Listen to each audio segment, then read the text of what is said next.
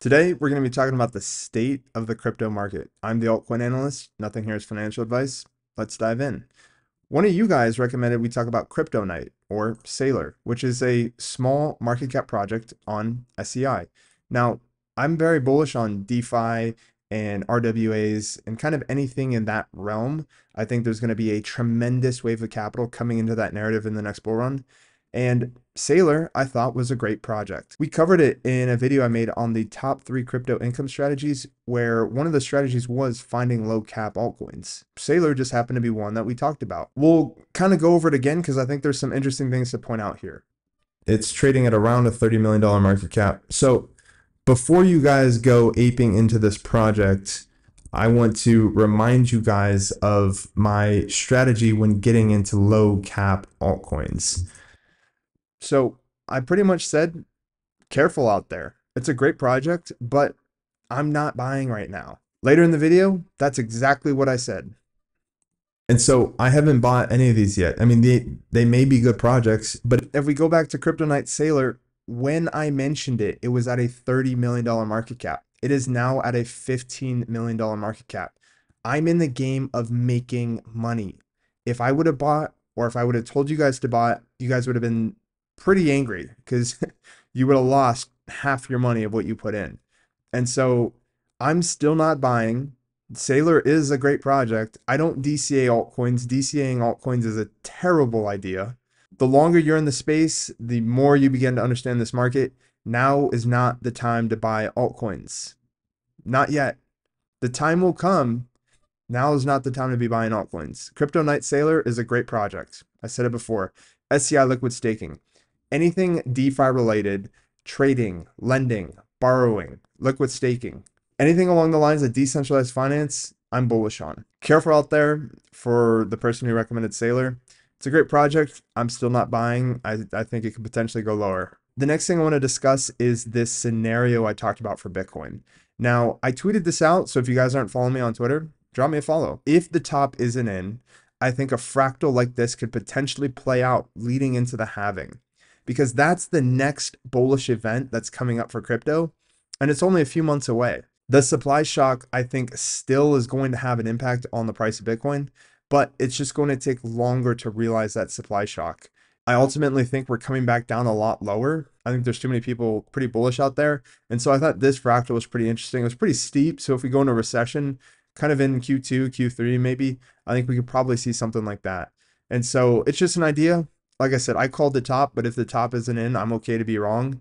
But I think it's possible we could see something like that. But you have to understand, in any move of Bitcoin or crypto, bulls and bears get wrecked. It's just the nature of the crypto market. Now, the other thing I want to talk about is I keep bringing up past videos because they aged very well because I know what I'm talking about.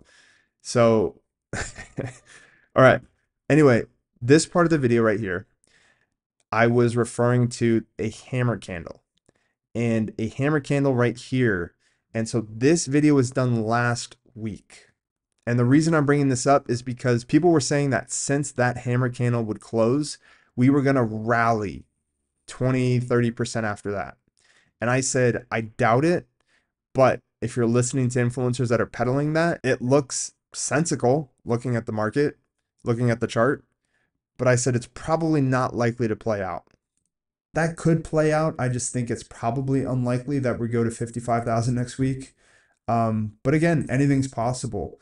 I think that's probably something being peddled by very popular influencers to kind of FOMO you guys into the market and to ultimately get you wrecked. And it's definitely a good selling point. I mean, I could see it, it makes sense. Hammer candle, 30% gain. We're going to 55K next week. So like I said, we can look at the chart here and we will point out that exact same scenario. Hammer candle, which means that there's a long candle body and a short candle wick. This is a bullish candle, very bullish. It indicates a lot of buying down here. And so if you're a trader, which I'm not, but I mean, I have traded, but this channel isn't about trading. This is generally a signal to take a long. You pair it with other metrics to understand where to open positions. And so when you see a hammer candle like that, generally you're looking to open longs. And if you did that over here, 30% gain. Pretty nice. 27, 28. And so that was the narrative being peddled here. Hammer candle, although it ended up not closing super bullish, there's still a little body, there's still like a little wick at the top, but it's definitely a bullish looking candle. Therefore, we were going to see a 30% rally, which would be put us at 55K. That ended up not happening, and I was pretty clear that it was just a narrative to get everyone excited and to FOMO you into the market to ultimately get you wrecked. These other influencers use you as exit liquidity. And the sooner you guys know that, the better off you're going to be, because it's just that narrative, just a load of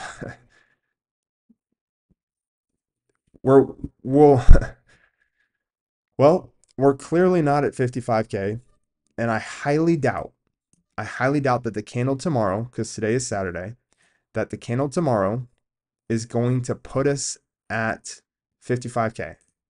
I highly doubt it. Let's zoom into the daily to see if we can understand where the price of Bitcoin might actually be going. When you're looking at the chart, the first thing you should do is start marking out levels. Now, levels are very easy to mark out because it's simply just lining up where a level was touched the most. I know it sounds kind of dumb, but it's actually how traders trade. It's your SR levels, support and resistance. And so the more touches, the higher area of interest it has to me. And so we'll mark out all these levels here to ultimately see if we can see where Bitcoin might go. Now, I was pretty clear that I thought we could go up to the 44, maybe even 46K, because 46 would be up here, before ultimately kind of getting rejected and coming down. I was very clear that I thought this was the top for a few reasons, but one notably would be the spot Bitcoin ETF. And we've ended up coming back down here to support. So just looking at from a basic understanding of just general trends, this would look like a high. This would look like a low. This would look like a lower high. And I think we can get a confirmation of a downtrend if we end up breaking below 38. Now, that sounds very bearish, and I know, but ultimately, I don't think it's playing out tomorrow. We could spend some more time down here just kind of chopping around, maybe come back up. But ultimately, I think if we're going to confirm that we are going to go into more of a downtrend, we're going to need to see a break of this level. And when we do, because I think we will, altcoins will get smashed. Sailor, that we just talked about, will probably see another 50% haircut if we end up coming back down here. I'll get really bullish on that token at a $3 million market cap, but not before. I did a video on Elliott Wave Theory where I said I wasn't an expert, and I think Alessio is probably the best expert on Elliott Wave Theory on crypto YouTube, or just kind of trading in general. But I think we're in a corrective ABC wave. And so generally after your expansion, you correct because markets go up and they go down. And so when they go down in a fashion called A, B, C. Your C has to break below A, and your B has to be lower than the peak. And so Elliott Wave Theory, I think, is actually becoming pretty fascinating to me as you begin to understand the markets more and see how closely it actually lines up. And so this is another reason why I think we're in a corrective ABC, is because we've had our peak right here. To me, this looks like a peak. And the reason I say that is because on a higher time frame, I've drawn out where we have our 1, 2, 3, 4, 5, and then we need a corrective ABC. Within each impulse, we also see something like this. So I think it'll go something like kind of our 1, 2, 3, 4, 5. And so this ABC, I think, is in line with that. Now, I think this ABC could potentially be in a larger ABC corrective pattern where we kind of have our A, we come up here to our B, and then we come down here to our C. I think this C could potentially be our bottom where we see that kind of chop, maybe we put in a spring, come back down before we end up going into that next bull run. And so I'll be buying altcoins kind of down here, but I think Elliott wave theory has become a lot more interesting to me recently. And so just kind of in that Elliott wave structure, I think we're in that ABC correction. It'll be interesting to see if it plays out. And so the other thing I want to talk about is the tether dominance. That's right.